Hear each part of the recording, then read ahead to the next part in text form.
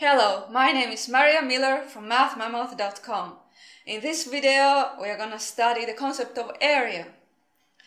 Now, area has to do with covering. If you're thinking about an area of a figure, you have to think how much area, how much ground does it cover? And area is always measured in squares of some size. Here's some example squares. They are not drawn to scale, but if I had a square where the side was 1 meter, 1 meter and 1 meter, then we call it a 1 square meter. This square is 1 square meter. This square, if its sides are 1 centimeter, then it is called 1 square centimeter. And this little 2 here indicates the squaring, indicates that we have gone like centimeter times centimeter, centimeter squared, so to speak. Here, if we have a 1 inch and 1 inch side, then the square has the area of 1 square inch. You can write it as 1 SQIN. Or you could also use it, you could also write it 1 inch squared or square inch. Now here's a rectangle, and if its side is measured in some units, let's say centimeters. I can count how many centimeters are here. 1, 2, 3, 4, 5, right? This side is 5 centimeters long. Here's 1 centimeter, another, third, fourth, and fifth. And this side here's 1, 2, and 3 centimeters. This side is 3 centimeters long, and this is 5 centimeters long. I can now draw squares into this rectangle. Like this. These lines here. Okay, now it's divided into squares. And since here is 1 centimeter and 1 centimeter, then this square here is 1 square centimeter, right? Each one of these is a 1 square centimeter, and we can use multiplication to find the total number. 5 times 3 gives us 15. So the area of this is 15, these kinds of squares, and they were square centimeters. This is the crucial idea that students need to grasp, that area of a rectangle, you can just multiply the sides.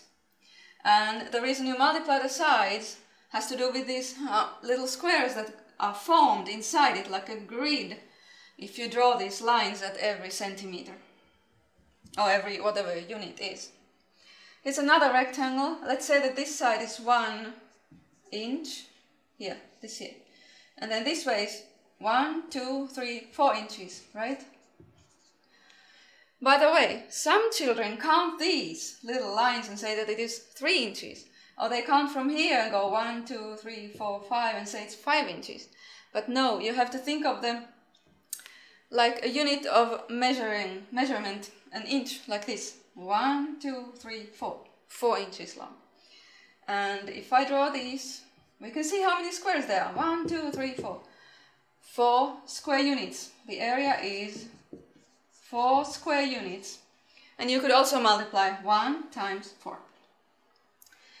If your figure is not a rectangle, the area is still calculated in using little squares.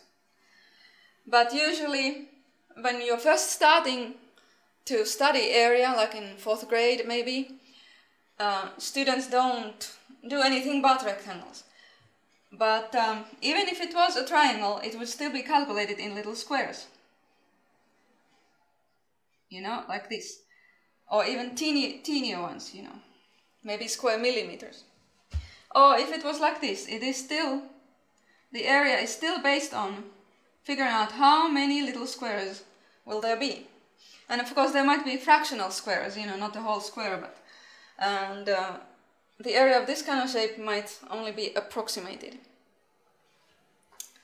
Now let's draw a square with an area of 36 square centimeters. A square. Okay, you need to keep in mind that the square, its 2 sides are the same. And we are given the area. But if you want to draw the square, what do you need to know? You want to draw a square, so you need to know how long is the side of the square, right? And let me take my ruler. Okay, I have my ruler now, and thinking of the square, I need to think that the side times side will be 36. What number times itself gives 36? You probably know that it is 6. 6 times 6 is 36. So the 36 being the area, 6 must be the side, or 6 centimeters. Now I can draw it the best I can.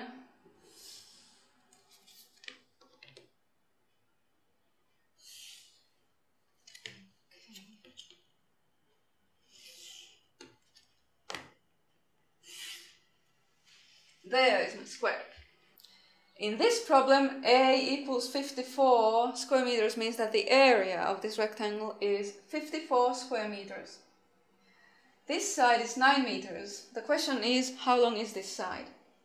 Again, we need to think of multiplication, because multiplication gives us the area. If I multiply this times this, I get the area. Okay, so what number here? This is our unknown side. What number times 9 is 54?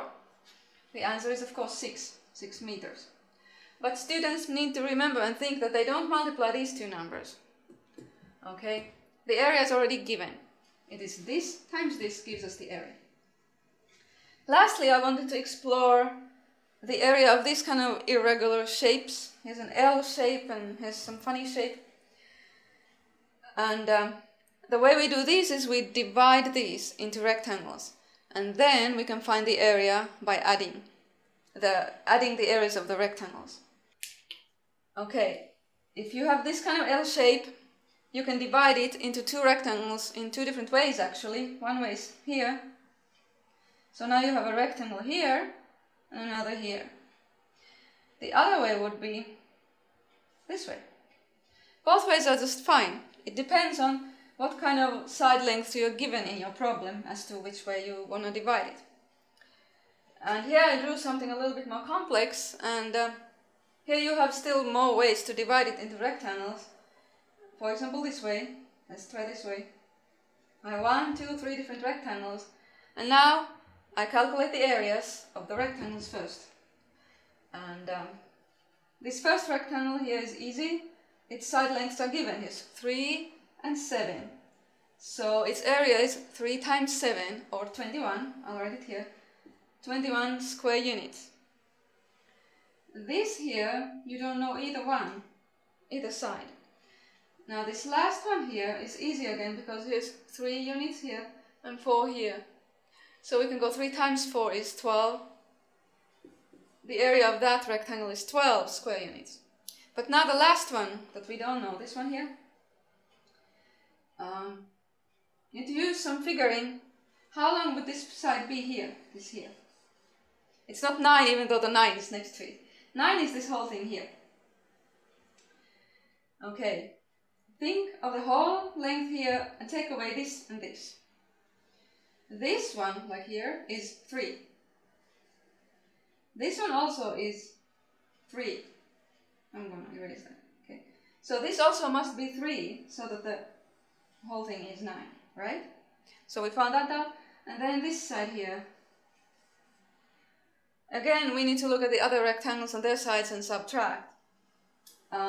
This side here is 4, and then this side here is 2. It's given to us. So this side here must be 4 minus 2, or 2. Now we can multiply 2 times 3 is 6 square units for the area of that. So in total, there's 12 and 6 is 18, and then 21, so that is area is 39 square units.